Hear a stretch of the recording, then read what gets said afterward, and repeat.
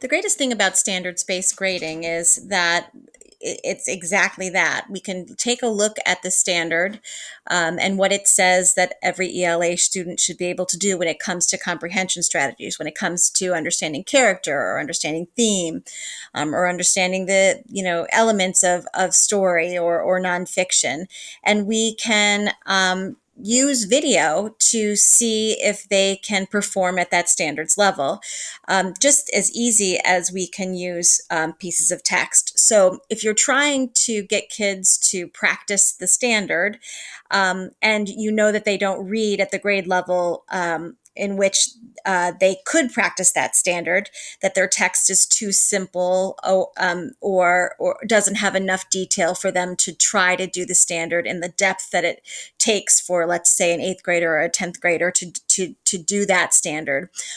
Using video can really help you do that. So I am attaching a Padlet full of video to the newsletter today, and you'll see that there is just a collection of video shorts here. It is constantly growing.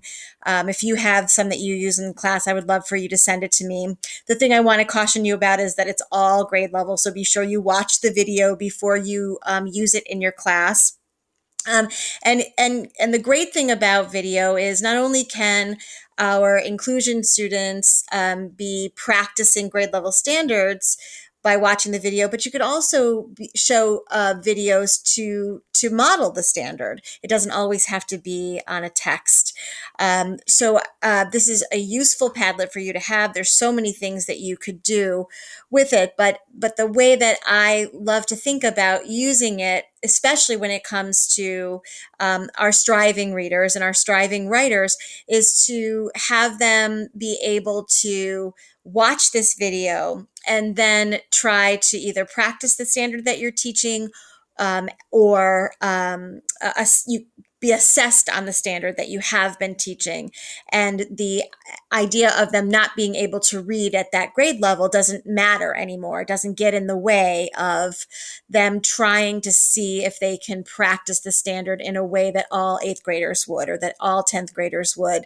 And we've been talking about Padlet a lot on this newsletter, so they certainly could respond right underneath as a comment, or they could make their own Padlet of responses. So they don't even have to be able to write at the grade level.